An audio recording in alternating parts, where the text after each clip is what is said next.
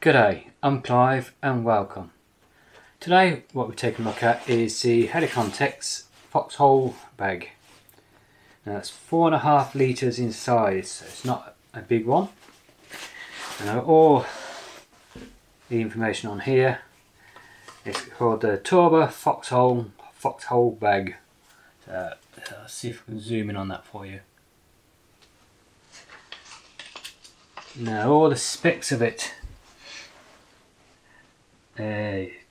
Features: it's a light bag made of 210D ripstop nylon.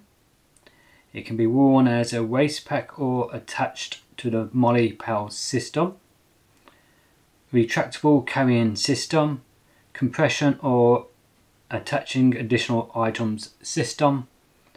Can be installed vertically or horizontally.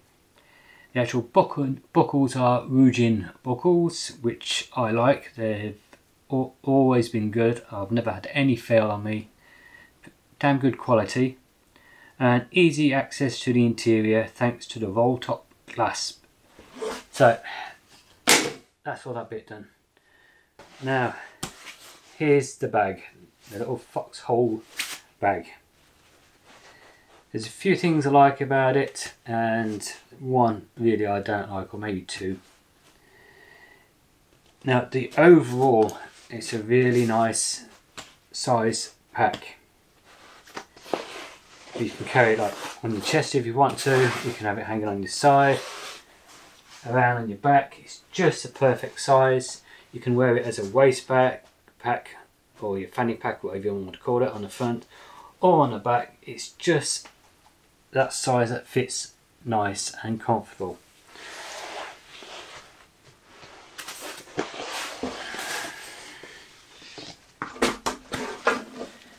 Now we've got a strip of MOLLE, 1, 2, 3, 4, 5, 6 attachment points coming down there. We've got a bungee which zigzags, goes probably 2/3 of the way, yep, 2/3 of the way around. Yeah, it's over halfway, so say 2/3 near enough, which is just nice. My pack's set up here with another one on. And this is the Helikon Tex military style poncho. So that fits on that there really nice. We do have the cross over, but I haven't put it through for now. And I've got it on my pack at the moment, on the Bergen, and that holds the poncho there nice and tight, especially when using the crossover of the bungee. So even with just the two, and I haven't tightened that up. We have a small line lock here, which is for the bungee, so we'll just give it a pull.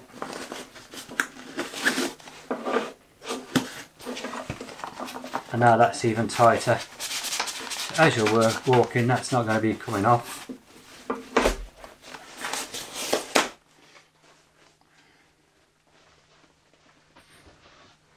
Now I've had a play with this, see what fits in here. How easy is it to get in, how comfortable it is to get in there.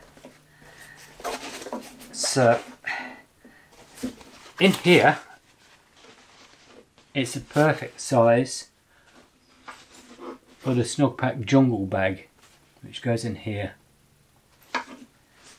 So if you don't believe me,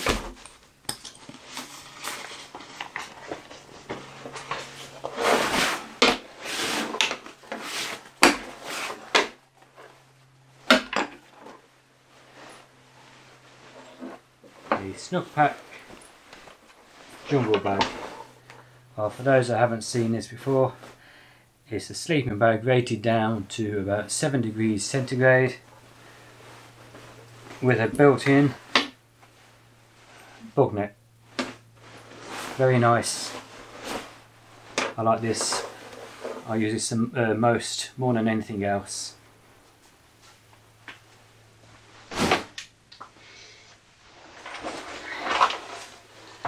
Now, I've got the other attached to the top of the Helikon Tex Bergen at the moment, and I think that's where it's going to live. Now, the quality of this is really nice, all the stitching is good, all that stuff. Can't see any faults with it. So we've got the roll top, and it's got a bit of a stiffener in one side and a reinforced material this side. So that just rolls over, and a really good click to hold it in place. That's not going to come undone with just general use.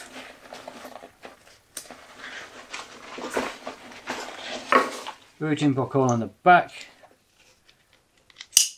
I think it's about 20-25mm strap, which you can adjust to different sizes. At the moment that's set to where it fits me nice over the shoulder. All we're going to do, pull that through there, then up to the main buckle, give it a tug, and now you can adjust it to fit on your waist. On your back, it sits nice in the arch of my back with the sleeping bag in it.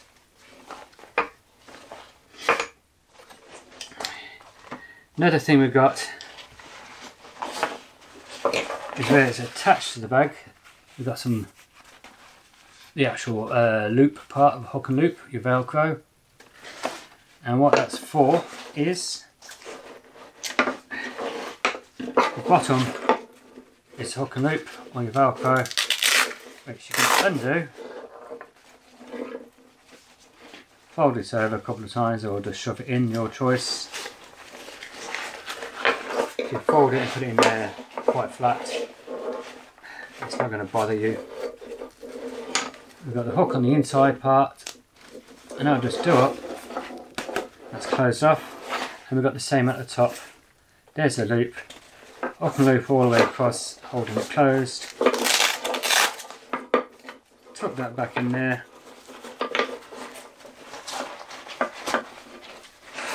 Close it off with the hook and loop. And all done. Now it's just a stuff sack, stroke compression bag. Now the 210 nylon, it doesn't say whether it's waterproof or not, but all the rest of the actual 210D nylon I've got is waterproof-ish. If you leave it there long enough it will soak through, but for general use that's going to keep your gear inside fairly dry.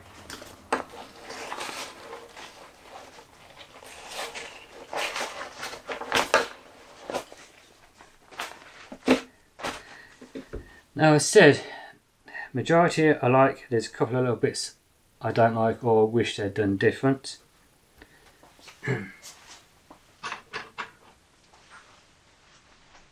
They've got these. Now I don't like these. I'll come out to the camera closer so you can see them.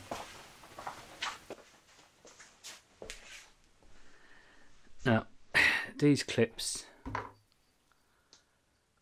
I don't like these.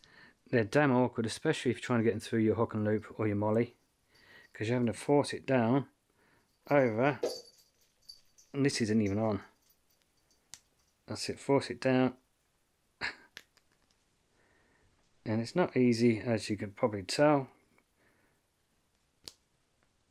and force it in.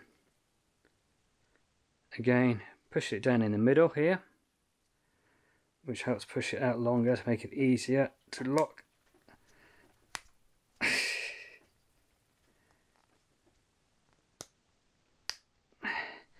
Now imagine trying to do that, putting it through these bits here first, these small loops, and then attaching it to the webbing on your pack. Damn awkward. And then when it's on your pack, it flops around. You've got a gap between that webbing and the webbing there. So these things that came with it I will not be using. You can see the idea of it is a good idea. There's only small in there, and like I said, that's holding it even closer to your pack, and trying to do them up and undo them is just a pain. And you've got the webbing here, or your molly parts, the webbing, which you attach to, so you can attach onto your molly that way, or you can attach that way using both these and these. But like I said, let's shove that one through there and I'll show you. Once that's on there, like I said, you've got all that play, about an inch of play where that pack is just not sitting there, and it lifts it away from your pack, chance to get something stuck behind it. Personally I just don't like it. But actually all the stitching on the webbing is good quality and really nice.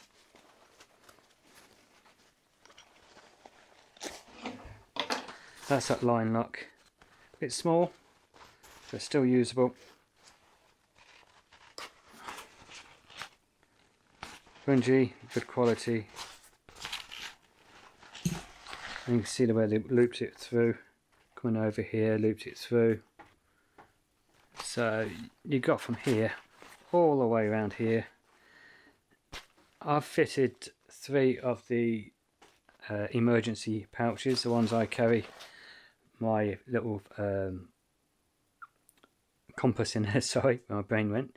My compass will fit in there, my little emergency fire kit will fit in one of those small pouches, and 3 of them will fit on here nice and comfortable. So if you want to carry this as a little emergency pack, you can have your 3 small emergency pouches on there, and a jacket in there, or your first aid kit or anything. Or your first aid kit can fit through the bungee, and the poncho through the other side. And my plan is, on one of them I'm going to have my poncho, and on the other one I'm going to have my small tarp from Helikon Tex, or even one of my DD ones. They're all just the small ones for emergencies. Now, instead of using these things, I think I've shown these before, the straps I made. They were just off the waist strap for the Seri pouch. And I've got 4 Seri pouches on here. So I ended up with 4 straps, 2 for the top and 2 for the bottom. Now you saw me get the jungle bag out here.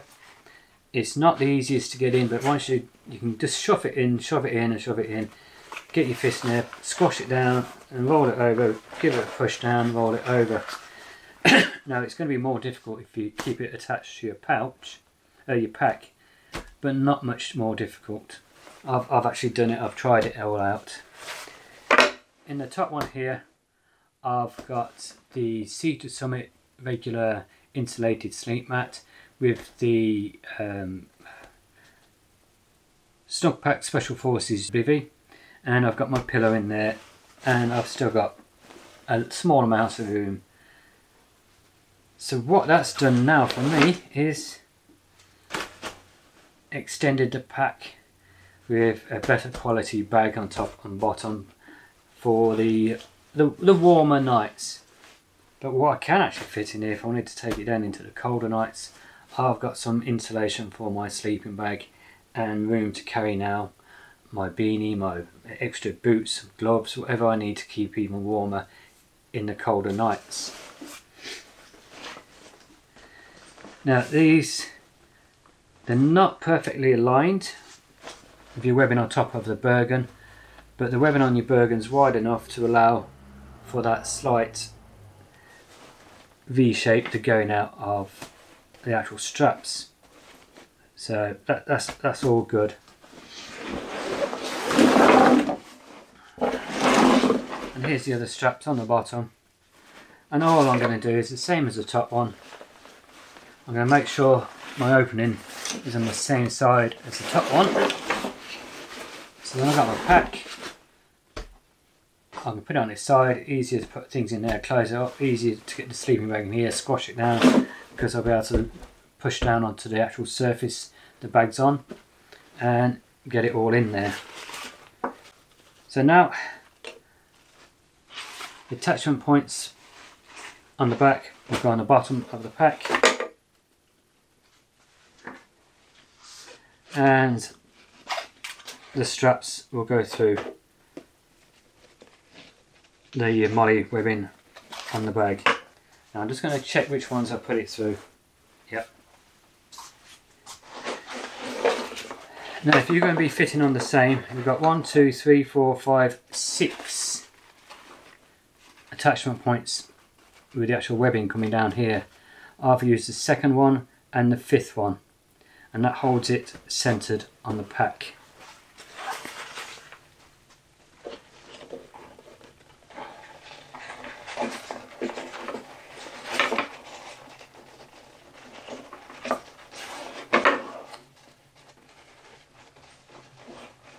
Oh, I'm doing this right. Doing this right?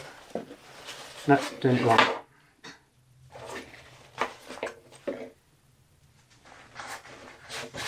Up, over, around. That's right.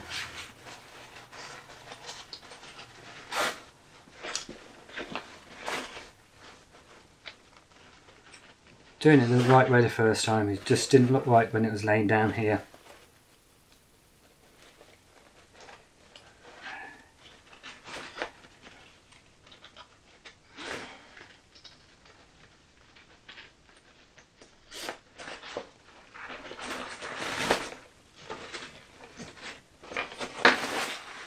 Next one, so that's through the second loop, and this is going through the fifth loop, the second from the end.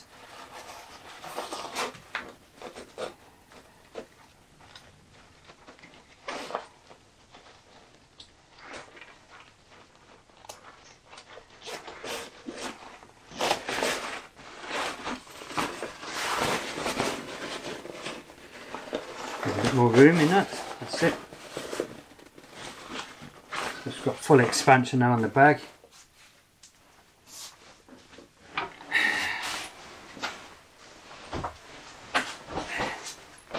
Get the jungle bag and force it back in.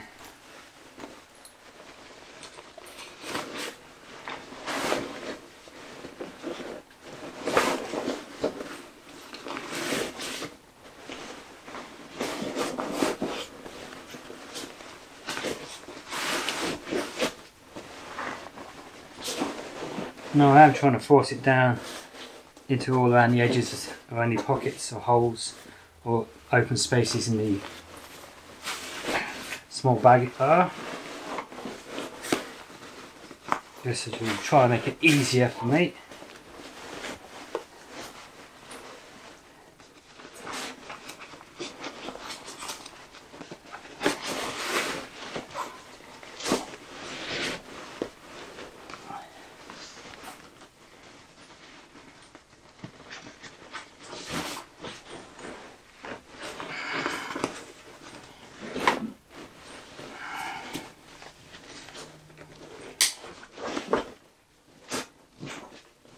Tighten that up. Tighten that up. So there we go. Now we've got the burger.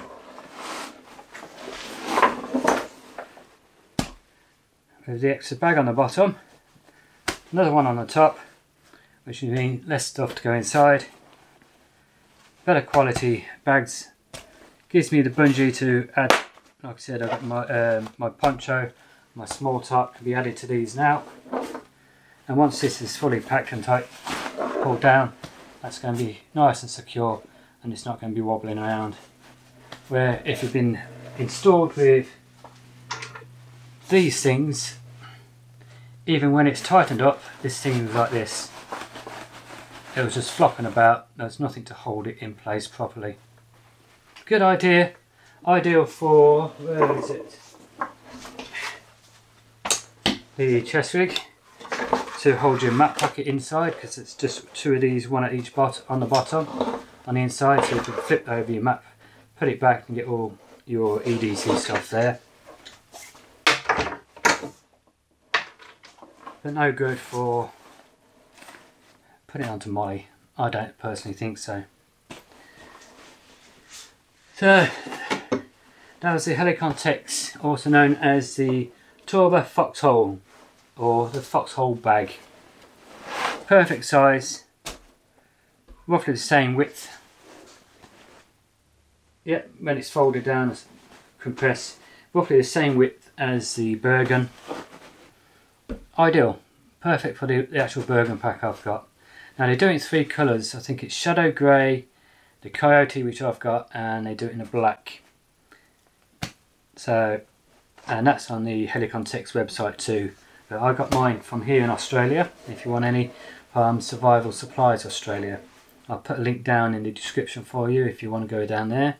I've got a few other links down there for different things, and there's already a link down there for Survival Supplies for anything else. So there we go, the Foxhole bag from Helikon Tex. 4.5 litre, fits the Snug Pack Jungle bag in there. The sleeping mat from Seated Summit, the regular size mummy shape insulated mat. My pillows in there, and the Special Forces bivvy bag. And there's still room in there to squash a little bit more in if need be. So, hope you've enjoyed the video, and if you have and you're not already a subscriber, please go down below, click on the subscribe button, click the notification bell next to it and select all, and hit the thumbs up button, the like button. And if you are already a subscriber, again I thank you very much.